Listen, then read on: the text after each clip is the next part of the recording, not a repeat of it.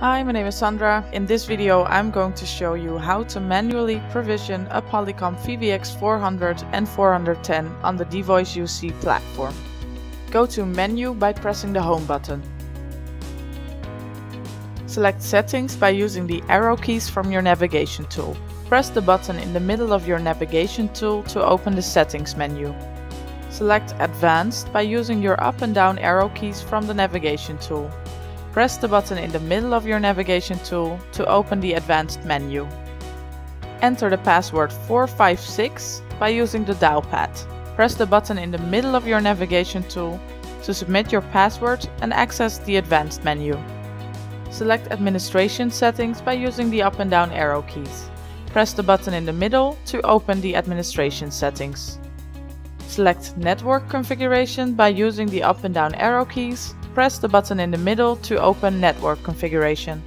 Select Provisioning Server by using the up and down arrow keys. Press the button in the middle to open the Provisioning Server.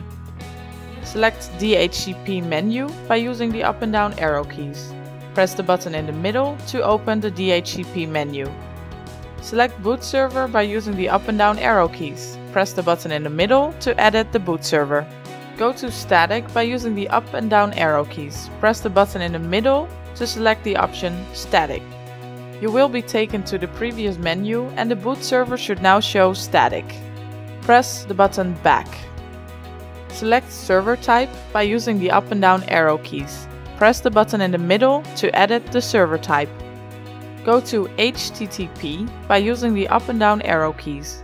Press the button in the middle to select the option HTTP.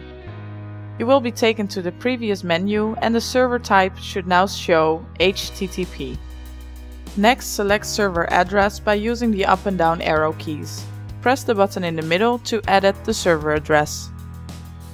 Enter cfg.voice.dynmx.net/CFG by using the dial pad. You can find the letters needed above the numbers.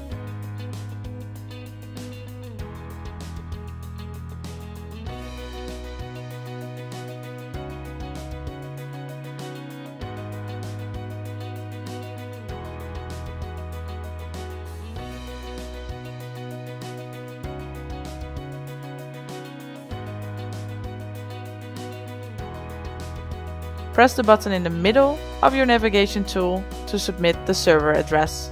Continue pressing back until you arrive at a screen where you can save your configurations.